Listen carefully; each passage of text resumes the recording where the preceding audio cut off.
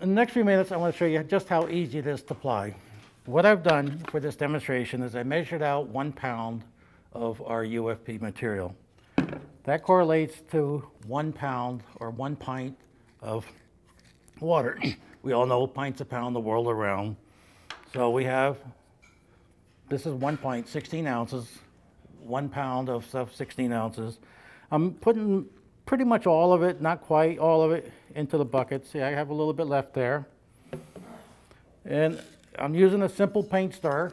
It's really easy. And we're stirring it around. Okay, it's just a couple minutes here. Now it's a little bit dry.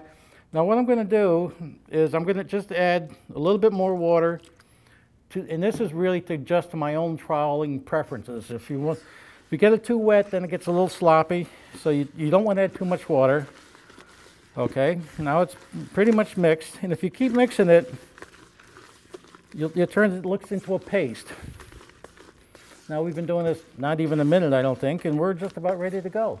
This is the material, and it's mixed up, and it's ready to go.